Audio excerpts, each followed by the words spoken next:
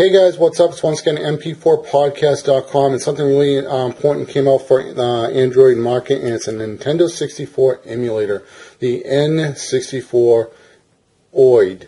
Now, I do want to point out that you should own the games when you want to play ROMs, because if you download ROMs and you don't own a physical copy, you're actually breaking the law, and I do not recommend it.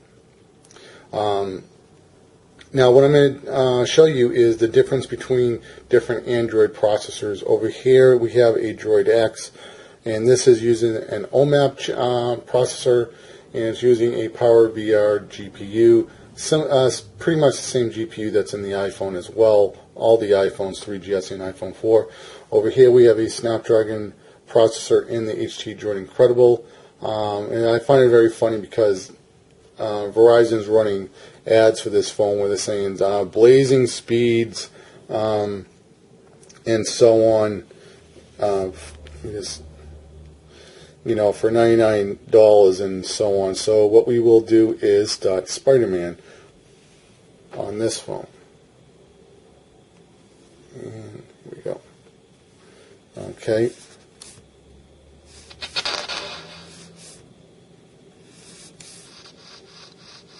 You'll see the difference in the emulations between the two processors.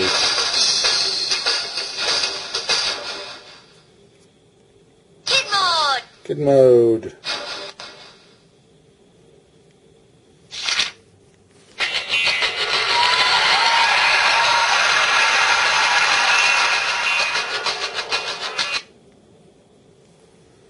This emulator is $5.99 on the Android market.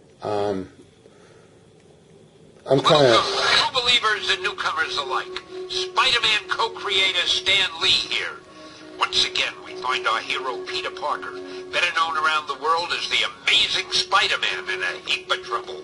But this is just the beginning, Spidey fans. So get ready for a true superhero action thriller, packed to the brim with thrills and chills, twists and turns, more supervillains than you can shake a web at, and of course, non-stop web-slinging, wall-crawling action.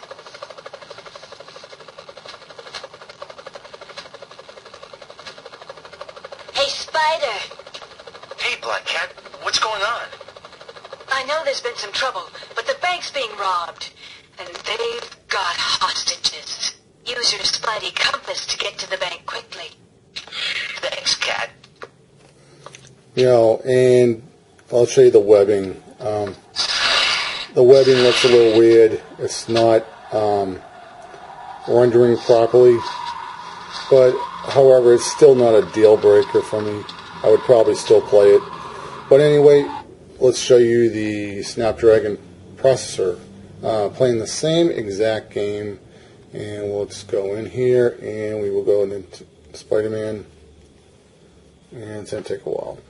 Now, I do recommend, if you do decide to play with this emulator, make sure you unraw or unzip the ROMs that you may have.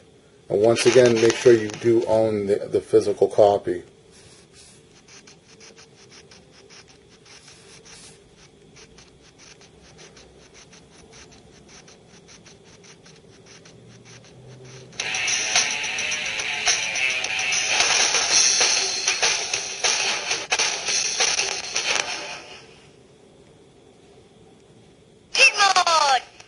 Kid mode.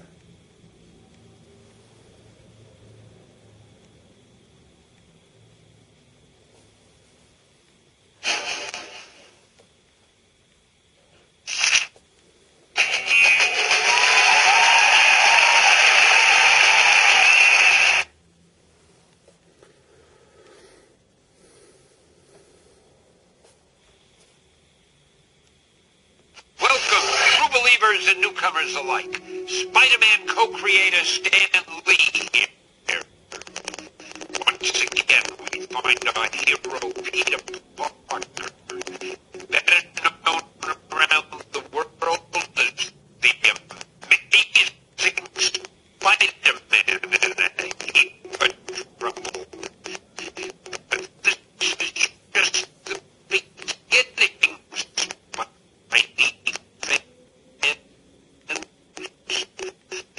So get ready for a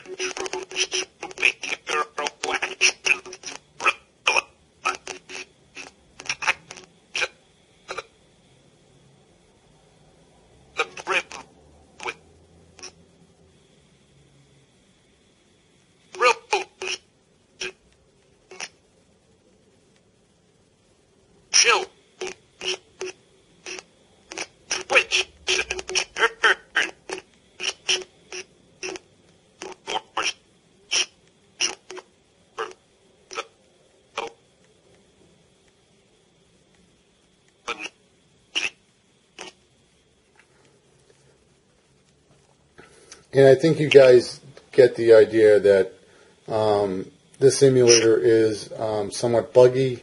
I don't really recommend buying it just yet. Hopefully the developer will be able to iron out some bugs. I was playing some games and they're not too bad. Let me just stop this. It's just so bad. But actually, no. Go to end, close. About this emulator, the N64 emulator. It seems to run certain games pretty well. Well, I wouldn't say pretty well. It runs them good enough that you're able to play. Like the Zelda, I played one of the Zeldas. I can't remember which one. I'm not really big into Zelda. Actually, it was Majora's Mask. It's playable. It will have a few hiccups with audio. However, it seems to be pretty decent. You will get a little bit of audio hiccups, which are, kind of annoying at times. I wish it was a perfect emulator like some of the emulators that are on the PC where they're almost so good where you don't even know if you're playing the actual hardware or an emulator.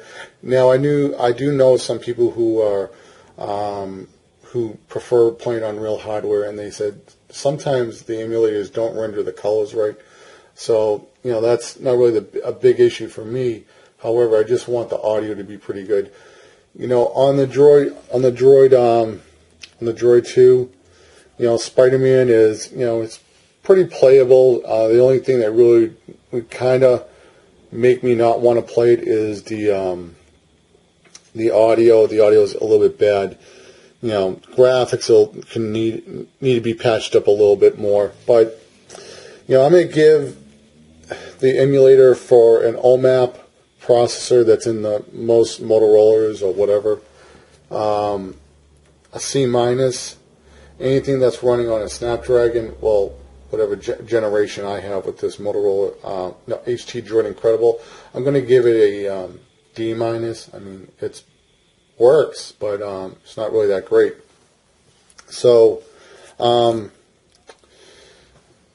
a lot of people are happy about it. I mean, I've read some comments. Some people love it. I mean, they're happy to have it or play that one game. But overall, it's not really that great of an emulator.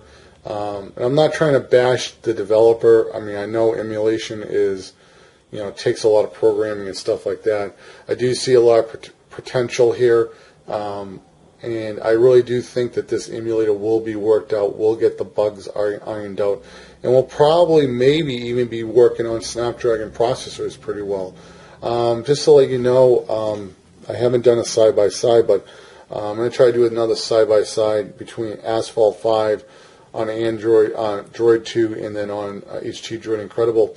Now, I just want to give you a little background. Now, this is a game, one of the few games that you can buy from GameLoft on the app on the Android store, and the demo of this game on HT Droid Incredible is really, really, really bad. It's one of the tracks you play like in the Alps or something, or up in Switzerland or Alaska or someplace, or Canada where it snows a lot.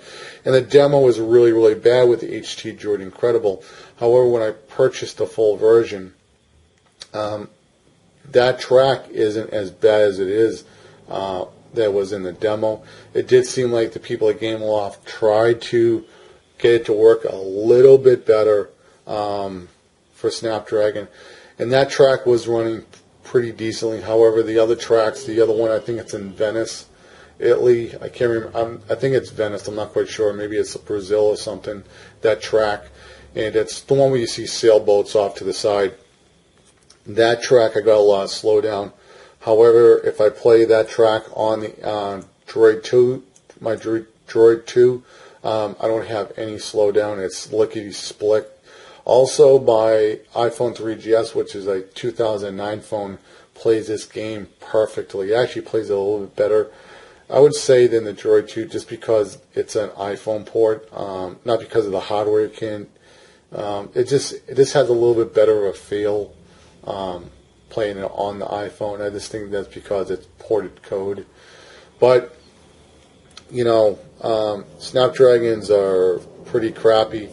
processors. Just to let you guys know, I saw a video from Into Mobile about the new PlayStation phone, and they were demoing. You see a guy playing Asphalt 6. Okay, that's the game that comes after this one, and the PlayStation phone couldn't even play that game smoothly. However, my iPhone 3GS plays that perfectly, and the iPhone 3GS has a 600 megahertz CPU, but the Droid 2 in the iPhone 3GS, iPhone 4, iPod Touch, iPad 1 all use the same GPU, which is a Power VR, and it's the same Power VR in this one, so it plays it pretty well.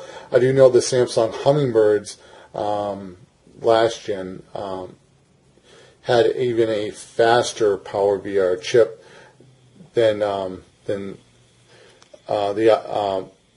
iPhone, all the iDevices, and also this Droid 2. But at the same time, there's nothing that really takes advantage of a GPU that's actually that powerful. So, I mean, if you guys want to get a Spider-Man game, you Android, iPhone guys, or Nokia guys, I know I think it's even probably for Windows 7.